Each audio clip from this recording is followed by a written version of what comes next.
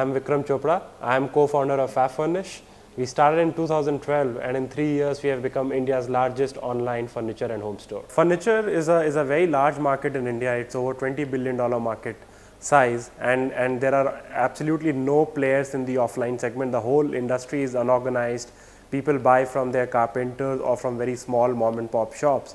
So there are no real brand options in India, and that's why online companies are giving customers an alternative. They're giving them a brand which they can trust and can get modern designs from, and that is why this market has been booming for last 3-4 years. See, what happens online is that you can have a marketplace model or you can have an inventory model.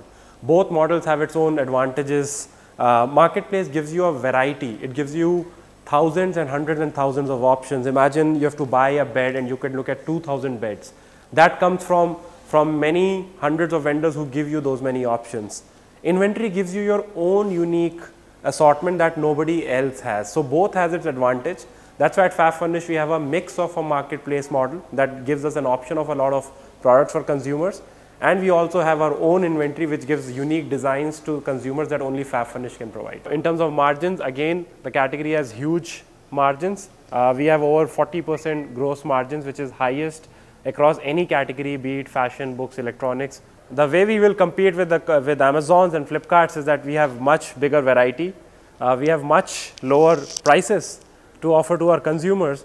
And most importantly, we have the knowledge on how to deliver these products, on how to show them on a website or at a store that these other horizontal players do not have. Worldwide, it's the vertical players who have captured and won this market, and the same thing already happening in India, and that's a trend we will continue to see in India as well.